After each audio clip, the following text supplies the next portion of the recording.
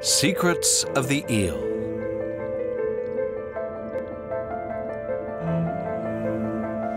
Most people are nauseated by eels. These snake-like creatures often hide in dark crevices in rivers, surrounded by myth. James Prosek is an artist and a writer. He got hooked by a fish that he once caught by accident. Now this fish takes him on a journey to the far corners of the world. To Japan, where eels are coveted and where the most advanced research is being done. To New Zealand, where these fish are important to the mythology of the Maori people.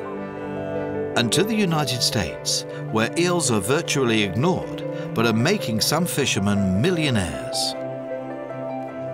However, their spawning grounds, somewhere in the Bermuda Triangle, stay the secret of the eels.